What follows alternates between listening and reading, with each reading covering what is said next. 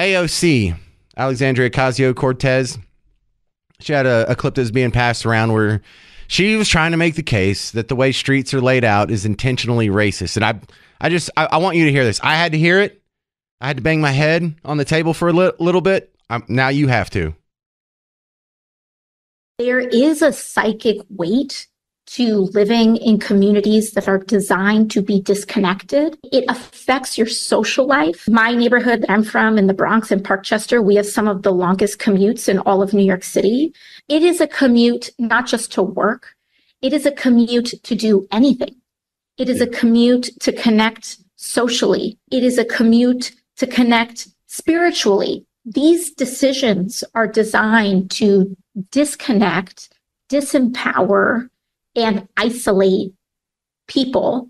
And when you layer that with a lot of Robert Moses's racist intent, to very much do so to a very specific kind of people, Black, brown, low income, poor, etc. You can really see how it actually builds in organizing challenges to communities who actually want to empower themselves. They can see racism in everything except for, unless it's against white people. Like, you can see racism in the way the streets are laid out in Brooklyn, but you can't see like all these protesters saying horrible things about white people. No condemnation there. No concern there. But I think this is almost, you have to be a white supremacist to have this sort of mentality. Do you understand like the inherent racism it takes for white people to have all the superpowers that AOC and so many people falsely give us credit for? You think white people are laying out streets in the New York area and they're like, hey, Rusty, should we draw it from point A to point B? And they're like, I don't know, man, that might help the blacks too much. We better make it curvy. Why you want to make it curvy? We've got to separate them out. Wait, what was her wording there? There is a psychic weight to living in communities that are designed to be disconnected. Yeah. We got to keep them disconnected.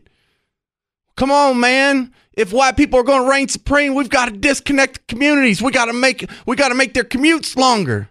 This is ridiculous. You know, in the country, white people are the majority, and we have far longer commutes than anybody in Brooklyn. Don't be silly. Oh, are we disconnected? Is that racism disconnected? Look, because remember, I grew up in Bucktussle. I grew up in a 30-acre hay pasture in the middle of nowhere. It was a 40-minute round trip to the nearest gallon of milk where we purposefully disconnected from our communities so we couldn't rise up and be empowered.